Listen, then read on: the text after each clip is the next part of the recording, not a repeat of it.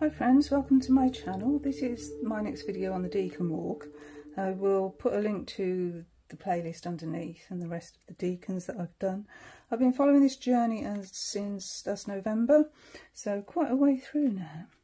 And today I am looking at the Seven of Wands, and this is how astrologically it is assigned to other cards, namely the major arcana. So this one runs until the 22nd of August, from around the 12th, so 12th to the 22nd-ish. These dates obviously aren't set in stone, they change every year, but only by about a day or two. And these were assigned by the Hermetic Order of the Golden Dawn, and it was to do with magic, actually. So they were heavily into magic, and this is one of the ways that they used the tarot cards within that practice, that magical practice, as I understand it. That's not what I'm doing. The reason I'm doing this is to go deeper into the minor arcana, to put more levels into my understanding of how they function within the system of tarot. So with our Seven of Wands, they function with these two cards, these major arcana cards of Strength and the Tower, or in the Thoth version, again the Tower, but with Lust. And how that translates into the minor arcana card. So let's look first at those astrological correspondences. So for the astrological sign we have Leo, which is the Strength card. And then for the planetary association, we have Mars, and that is assigned to the Tower card. So I'm looking at here the Black Moon astrology cards from Susan Shepherd. The guidebook to this deck is incredible and gives a real good insight into why these are assigned to this card.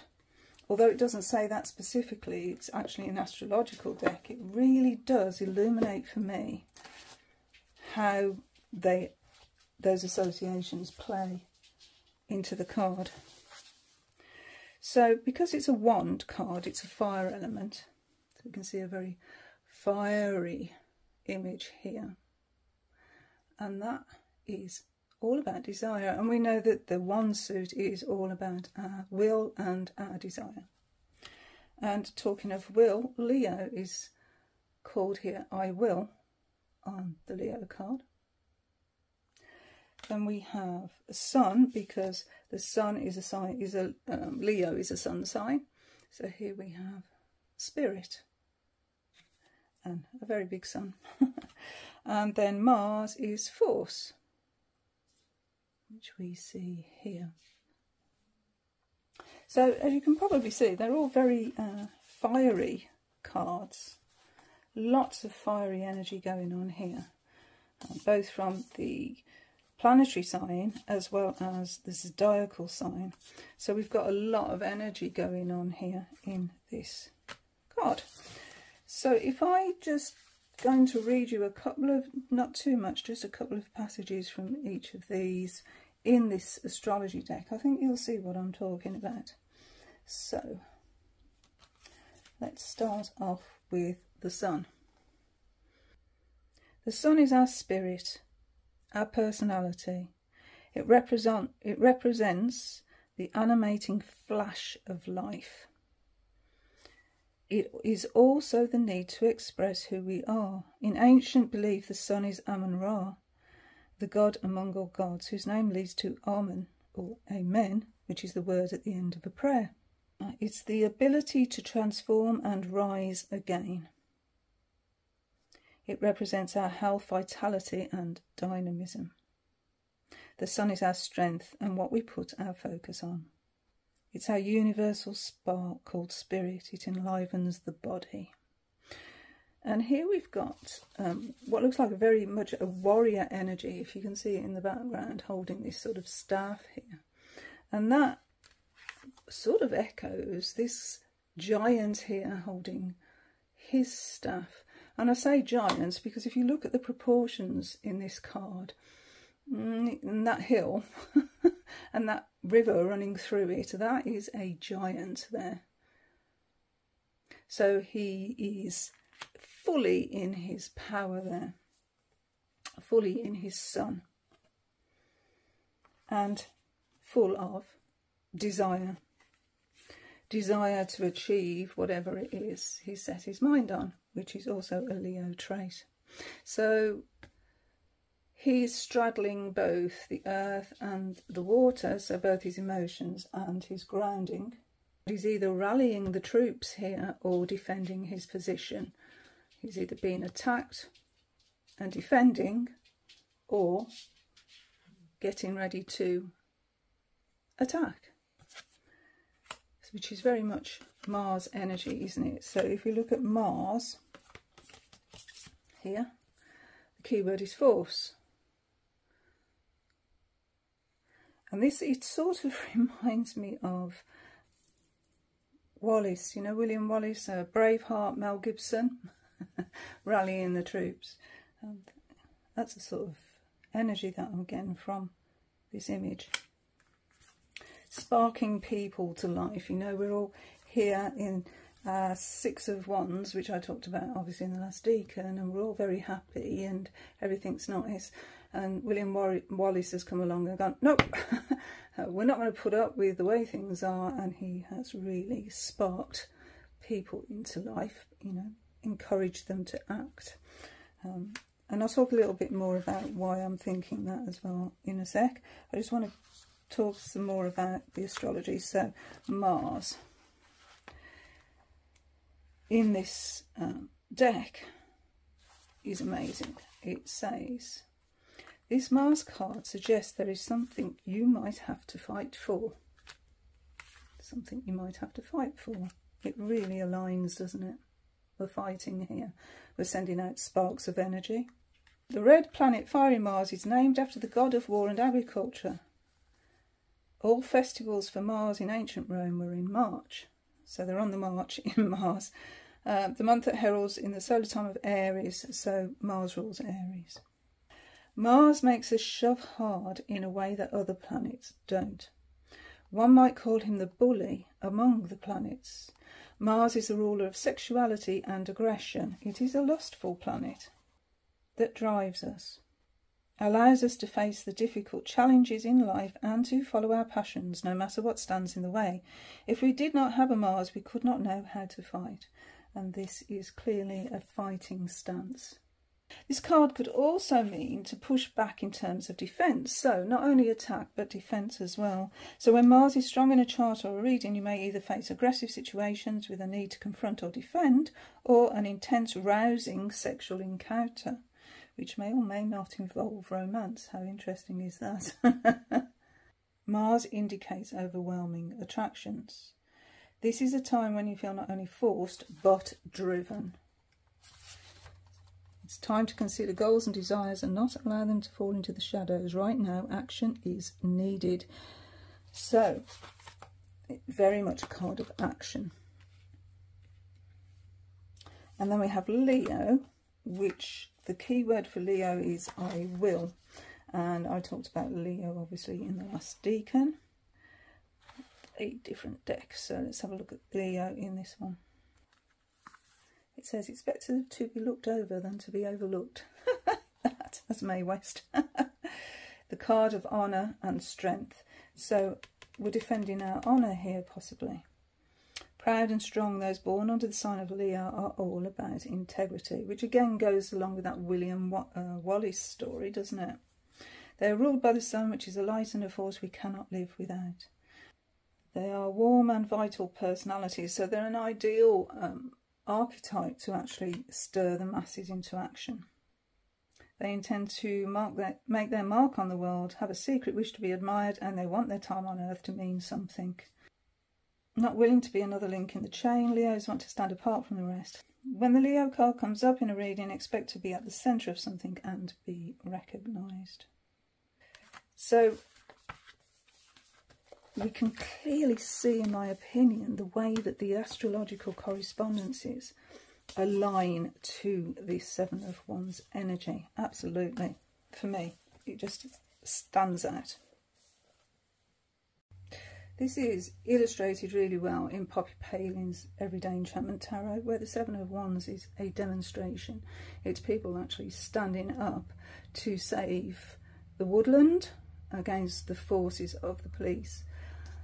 So we've got attack and defend here, haven't we? Because we're bringing all our energy into play to save something that's worth saving, and this is all part of that integrity.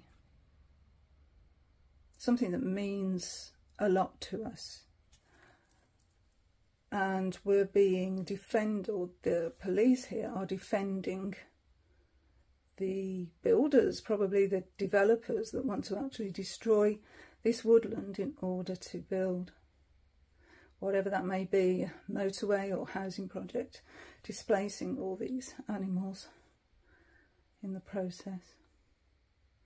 So these people strongly believe in defending this to the point where they're actually camped out in the woodland, not allowing the developers in.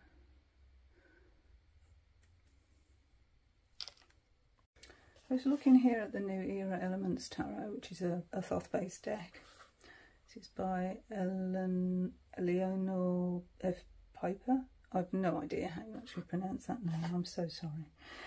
But here in the Seven of Wands, or the Seven of Fire, we see it as bravery, and we've got two firefighters here braving again, as in Poppy Palin's, not for their own benefit but for the benefit of others.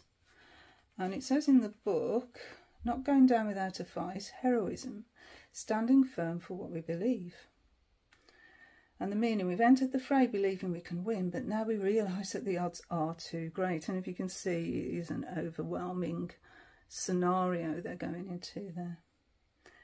Yet we go on regardless, which is what firefighters do, don't they? True bravery consists not in going into a fight where we are assured of victory, but in persisting against all odds. And presumably those 6 wands are the odds we're facing. So it says, 2 firefighters are walking forward into heavy and dense smoke that shrouds the fire they are fighting. They cannot see what danger awaits them, but they move ahead intent on doing their job of saving lives and property. This White Sage Tarot is pretty much based on chakras, but I think it's quite interesting the way it's talked about in this deck. This is Teresa Hutch. Getting focused. Maybe. There we go, Teresa Hutch. 7 of Wands. And it's nice that we've got some information on chakras within this little deck as well. My favourite full card, I love that. But I like dogs, don't I? There we go, 7 of Wands. And it seems a very simple image, doesn't it? So we've just got this sort of splash of colour here on the 7th wand. You don't get a lot of information in the book, but what you do get is really good. So, upright, competition, upper hand. Although it can be a challenge in the end, you will be thankful that your voice has been heard. Take a stand and hold your own. Harness your focus on your Manipura energy centre located in your solar plexus.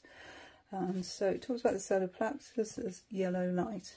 So the solar plexus is all about who you are and the path ahead. It's the sun centre, fire energy. Take action toward your own truth. So again, it really does align using the modality of chakras. So that's another sort of element you can use within your readings, which can be quite enlightening, as well as the crystals and everything else, which are, I just think it's all very fascinating. The Mars energy is all about a fight energy, a willingness to push forward in the face of adversity here. And the policeman, obviously, in that Poppy Palin card. Mars is a volatile planet, it's chaotic, but it's active, it's fast, it's energetic, and it encourages combat. Mars is a war planet.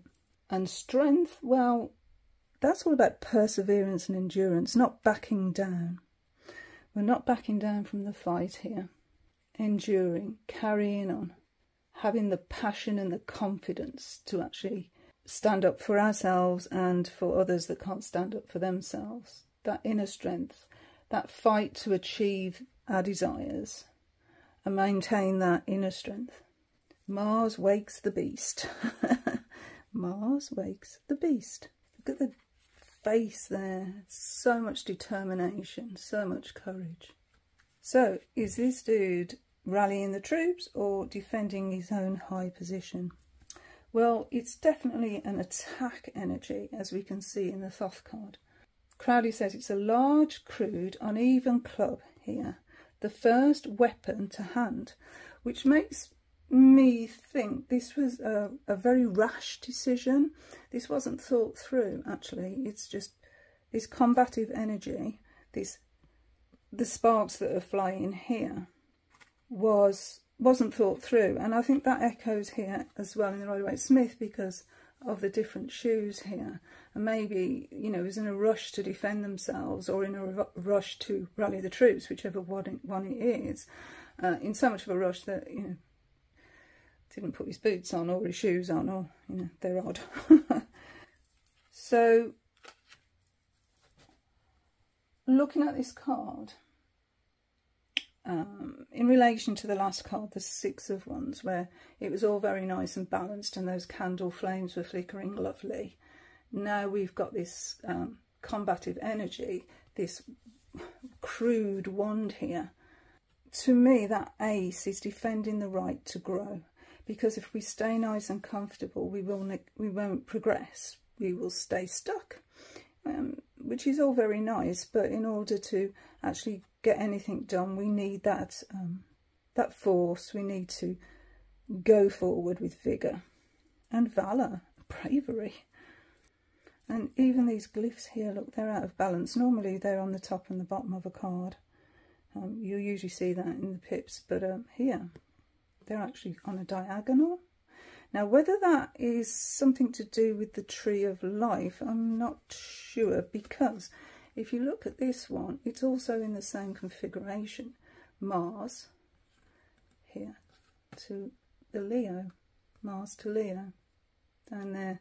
So I actually haven't had time to look, but I've got a feeling that might be something to do with the position on the Tree of Life, possibly. I'll have a look in a bit. This impact here will have a definite influence on the stability that we found in these 6 wands here behind. And even the colour has changed. That purple has now become really dark, as if storm clouds are now starting to appear. And in the Crowley Strength card, it's called Lust. And so we need that lust, that passion, that drive to actually implement this sort of change here that we're looking for. And the wands here are defending themselves because they're a lot closer together than they were on the 6. It's almost like they're rallying their forces together to either defend themselves against this crude ace here, or to back up the energy, you know, to support it, you know, bringing it together so we can support this new energy going forward. And the interesting thing about the defence sort of aspect of this card is on this one, the ends of the was wands, here, the Phoenix wands, have got this little curve here. And Egyptians, when I looked it up, the Egyptian wands, that was actually for holding snakes down. So you didn't get bitten. So that's a form of defence as well, isn't it? And like I talked about in the last Decan, Leo likes to be the centre of attention. They like to be in the spotlight. And so we see that here, don't we? Because this guy is definitely or girl is definitely the centre of attention here. And this wand here is making sure everybody knows they're there, sending sparks out. Here I am. And it's quite interesting how these 6 wands here actually can't reach the guy with the ace. So just looking at the Tree of Life here, this is from Phantasmagoria, Ian Daniel's Vampire Tarot. And if we look at the 7, we're at Netzach, which is Venus. I know I've written it in myself. So if this is pointing down to Venus, it's pointing actually up to Mars, which is the Tower. Isn't that interesting? So Mars and Venus, are they in opposition or are they in cohorts together? This is, well, Venus is all about the emotions, instincts, desire and passion. So that goes along with the energy of strength as well, doesn't it? So yeah, I just thought I'd have a quick look at that. So if we think about the defensive aspect of this card as opposed to the aggressive Mars, outward aggressiveness that I've been talking about. So if we think about now our defensive position here, defending against this new influence, then I think the Light Seers shows it quite well. Here we've got the Tower and the Strength. So we've got two sides here. We've got the Lion, which is the aggressive side, and we've got the Lamb, which is the passive side here on the Strength card. Great in itself. And then we've also sort of see it here as well, because this little squirrel and the little butterflies here would be quite a passive element maybe to the aggressive element here in the lightning. And then in the actual card itself, the 7 of Wands, we see a figure here that has totally cushioned themselves and protected themselves from the influence of those other 6 wands. In fact, 2, 4, 6, all 7 wands are here. So this person here isn't even holding the wand.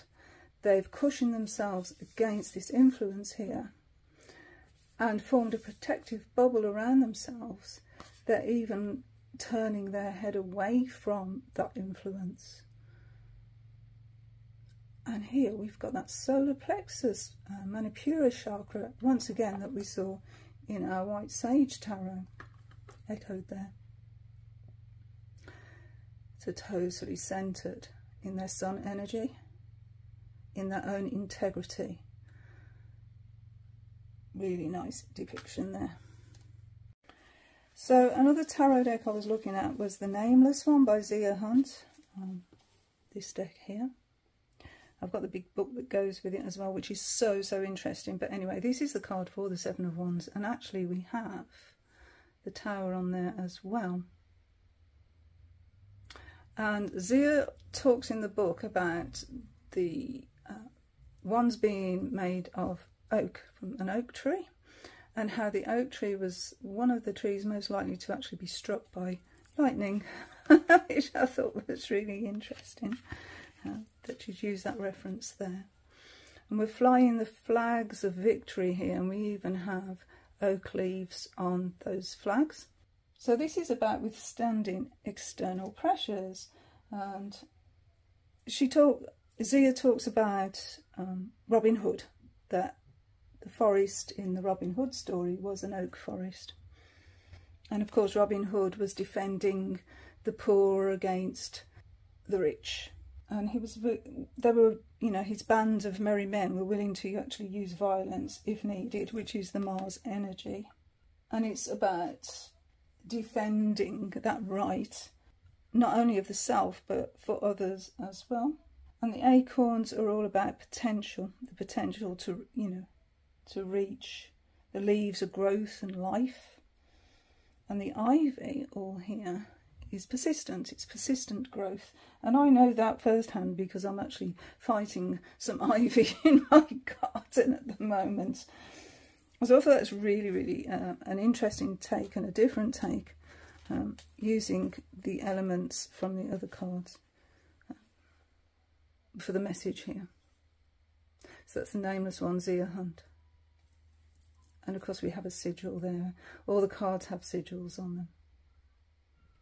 It's a really chunky deck, this one. I've done a walkthrough of it when I first got it, and I couldn't fit it all on camera, that and the book that goes with it. We've got a little guidebook, and that's nice. But there's a massive one that you can buy with it as well, called a grimoire. And I couldn't fit it on the camera screen. It's so huge. I've just done, a few days ago actually, a walkthrough of this Egyptian Star Oracle by Travis McHenry, and I thought I'd have a little look and see how the decans in this deck relate to the decans of the Golden Dawn. And we've got, for the beginning of this decan, you have this God card here, and it's removal of obstacles, which I thought was pretty interesting, isn't it? Because it does sort of align, really. So let's just have a little look at what it says in the guidebook here. It's pronounced Shetwi, and its influence lasts 5 days, and its minerals are carnelian and gold. And I thought that was interesting because in the Crystal Magic Tarot, carnelian is actually assigned to the Strength card. So there's a little correlation there. It says here, Shetwi, how do you say it? Shetwi was the head of, I don't know, the slaughterers and the demons, assigning them tasks of life and death. They would sound scary at first, but consider that the slaughterers were tasked with destroying the enemies of Egypt, and the demons were responsible for protecting Egypt from evil in general. So you might think of them running offence and defence for the benefit of the country as a whole. So it does actually align, doesn't it? So in that spirit, Shetwi relates to overcoming obstacles. The card depicts 2 animal herders trying to move a giraffe with ropes, although it might just as easily have pictured them trying to prod a large tortoise into moving faster. Everyone faces challenges that seems insurmountable from time to time, and moving past them usually requires strength, intelligence, or both. So it does align, absolutely. And if we look at that as from a sort of an inner perspective as well, not just from an outer perspective, then it could also mean the demons that we face, inner demons, if you like, that we face, the challenges that we face from our own negative self-talk, maybe. Self-doubt, you know, when we feel like we're indecisive, we get that hopeless feeling. But it's about getting the upper hand and looking at the bigger picture, and certainly a giraffe from this viewpoint will see the bigger picture. So yeah, about staying determined and optimistic, and knowing that we can overcome even if we feel outnumbered at times by our own thought processes. I mean, these here ones can't even reach us, can they? So let's finish with our crystals from the Crystal Magic Tarot correspondence. This deck here, Kerry Ward, Claire Gregory. And as you can see, for the Tower we've got black tourmaline. The Strength, like I said, we have carnelian, and we've got blue kyanite here for card. See if I can find some way to show you. There you go, blue kyanite. Beautiful, huh? Very fragile, actually, which is interesting that they've chosen quite a fragile crystal to represent a strong energy. And look at this warrior person here for the 7 of Wands. So I thought that's a really interesting take. And yeah, we've still got carnelian, which we've had for the last 3 decans, and we have the Tower energy here as well, I've spoken about before. So we'll just look at the 7 of Wands, see what the book says about the crystal. It says blue kyanite is a useful crystal to have in an argument because it deflects negative energy and helps you to communicate. If you need to facilitate a difficult conversation, have a confrontation looming, or a need to make yourself heard by someone who isn't great at listening, blue kyanite will be the sword at your side to take into battle, dispelling fear and cutting through misunderstanding. This icy to midnight blue crystal can help you find your voice and speak your truth honestly and openly without fear, whilst dispelling confusion and frustration from all sides. So I hope you enjoyed that. That's my little look and investigation, if you like, into our 7 of Wands. That's just an amazing card, isn't it? Very much the warrior energy, the strength energy needed to confront, and the Mars energy. So yeah, anyway, that's my little look at the Seven of Wands as it relates to their decanic associations. Thank you so much for watching. Until the next time, friends, bye.